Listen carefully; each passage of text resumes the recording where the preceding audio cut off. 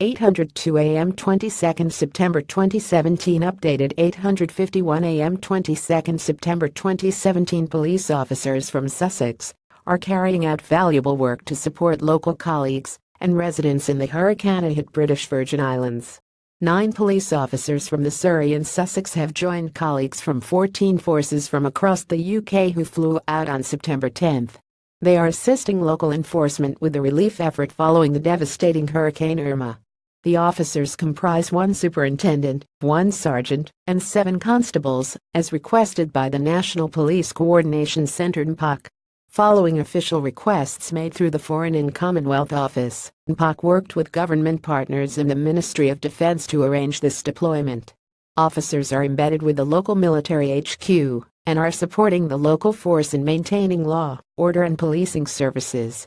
Tasks so far have included securing and searching the local prison and visiting a refuge center.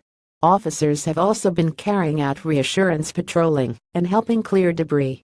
Assistant Chief Constable Steve Berry, head of the Surrey and Sussex Police Operations Command, said it's great to know that our officers are proving their worth and are providing essential support and comfort to local people.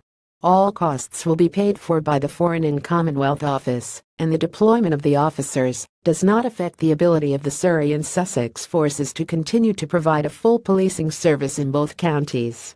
Sussex Police is also arranging for 2 trail bikes and a van to be sent to Storm ravaged Anguilla, where the police force is headed by former Sussex Chief Superintendent Paul Morrison, to help them get around and help local people more effectively. Never miss the news stories that matter to you. Subscribe to a daily news roundup sent directly to your email inbox each day.